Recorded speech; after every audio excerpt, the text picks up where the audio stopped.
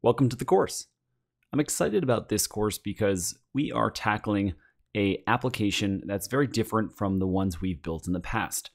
Most applications like Airbnb, Uber, Tinder, they rely on a very complex user interface in the building of many components, and the actual magic happening behind the scenes is not that great. But with Schedule Once, we have really the opposite.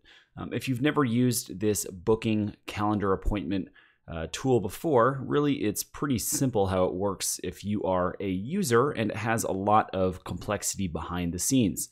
So to show how this works, let's say I was going to a sample Schedule Once page here. I see that I'm booking the time on this person's calendar.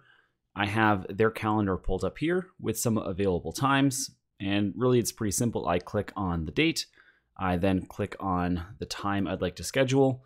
Everything's taken care of as far as time zone, all that good stuff. I hit next, and then really I set up a call with them or a meeting. So on the front end, it's relatively simple. But let's take a look at some of the back-end components, what's going on that we cannot see here.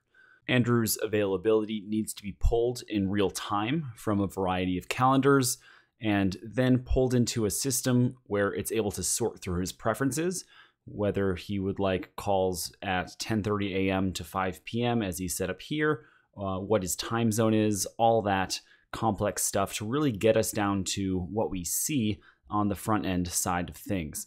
So what we need to do if we're going to build an application like this is we need to start by building a powerful API integration with a calendar service.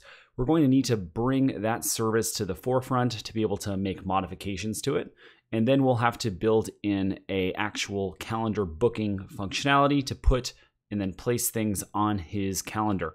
And again, a lot of what this course is going to be is building the meat components, the big underlying API connections, the workflow events in Bubble that then make the user experience side of things on the front end very, very straightforward.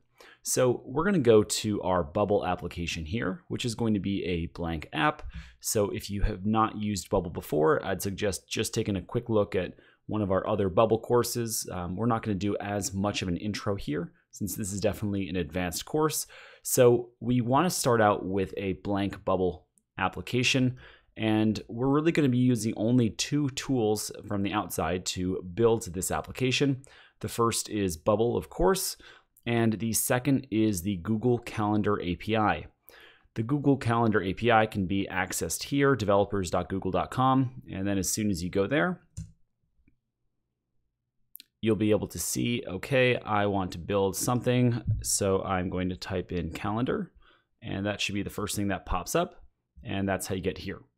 So the Google Calendar API is what we're going to build our app on top of because it is a very powerful API and will allow us to grab availability from anyone who uses Gmail, which is overwhelmingly becoming the number one option in corporate America and personal choice. So it's going to be a very easy way for us to integrate into other people's calendars. It's also going to be a challenge because to use Google's Calendar API, we're going to have to log in through Google and then access calendar information. And because this is sensitive information, we're going to have to go through Google's authentication system. So we're going to build some cool things in the background for our application. So if we go back to our booking application in Bubble, we see that we have a blank page here. And because we are building our application with the back end first, we're not going to worry too much about our visual styles right now. What we're going to do just to get started in this lesson is we're going to go to the Visual Elements tab here. We're going to click on Install More and just type in Cal until the full calendar plugin comes up. This is an official Bubble plugin. Just make sure you have the right one here and then hit install. As soon as you do that, you can then take that and drag it out. And now we have a very basic calendar. So if you've never used this calendar plugin before, it can be a little bit intimidating. Look at all the different data sources here and the different ways that you can format this calendar to appear. And really what we're going to need to do is we're going to need to format this calendar a number of ways so that as a user, we can go on the page and figure out how to book in the easiest way possible. And then also as a backend user, how can I use it almost as a dashboard? How do I make sure all my events are synced up? And then how do I set preferences so that only certain days are available? We're really going to have to work through a lot of different edge cases. And an edge case, if you've never heard of this term, is referring to those specific user scenarios that might not be that common, but could sync your application before it really even gets started. And an example of that is, hey, let's say I launch this as an MVP, and I don't give those edge cases of weekend bookings a real serious thought. And all of a sudden my customers sign up and they have appointments on Saturday when they don't want appointments on Saturday.